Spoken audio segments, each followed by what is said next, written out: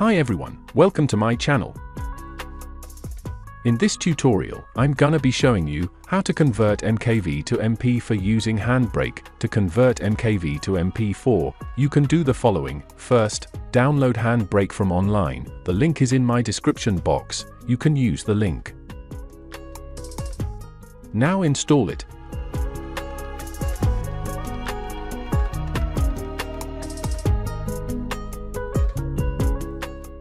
Then open HandBrake, click Open Source and select your MKV file. Wait for HandBrake to load the file. Under Format, select MP4, ensure Web Optimized is checked, good for streaming and YouTube. Click Browse to select where to save the MP4 file.